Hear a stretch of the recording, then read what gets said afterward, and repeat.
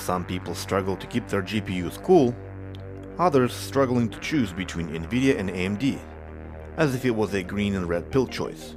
You take the NVIDIA pill, and you get a lot more features. You take the AMD pill, and you will get more FPS per dollar. And I'll show you how deep the Lisa Sue's butthole goes.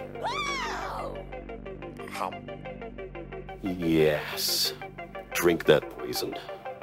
Now let's go. Hello Internet. This 3090 Founders Edition came in for repair after unsuccessful liquid metal application. According to the customer, liquid metal accidentally leaked under the core and the card no longer works, which is great for two reasons.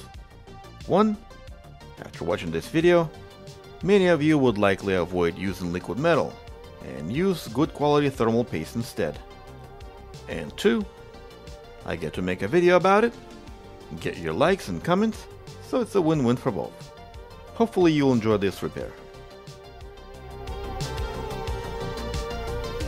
With the card taken apart, let's take some basic measurements to make sure that the card is not completely dead. These measurements can be found in my Discord server, if you ever need them. Looks like the resistance and voltages look good, and while I'm at it, I'll check the power stages to make sure that everything is nice and clean, and it is. With that done, it is now safe to power the card by the PC by pressing the like collecting button. No picture from 3090, so let's take the HDMI cable and plug it into the motherboard instead, so that we can run a memory test.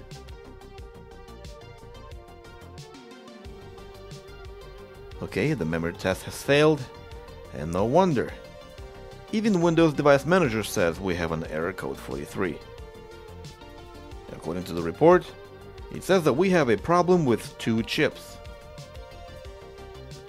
Under normal circumstances, having two failed chips is impossible, which means the problem is not the memory.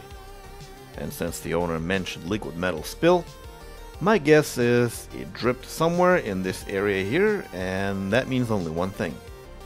We need to lift the core and both of these memory chips, clean everything up and try again. Before I start, I wanted to take a quick visual inspection, and it looks like the card is coated with some kind of a film. And if we were to look under the core, it is clearly contaminated with some kind of liquid metal. So let's take care of that and see if that helps.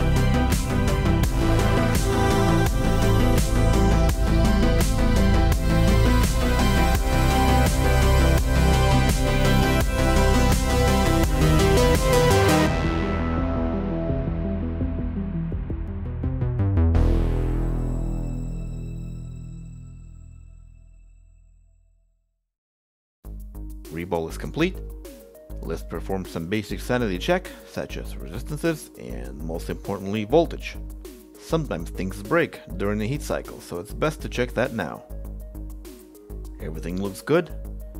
Let's boot this thing by the PC and see if we get a picture this time. Alright, we have a picture. Now let's put this thing back together real quick. And I mean real quick.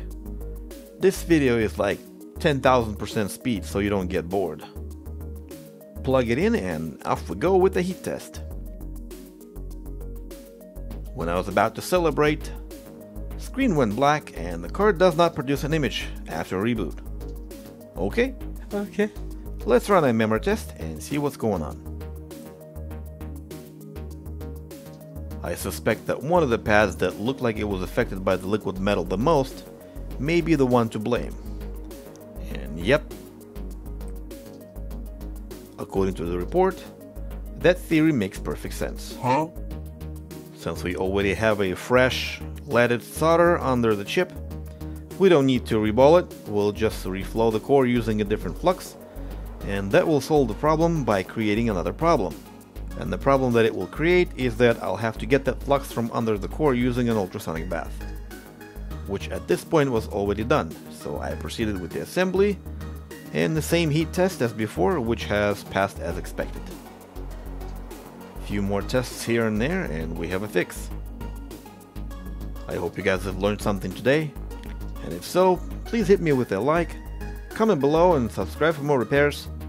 Goodbye.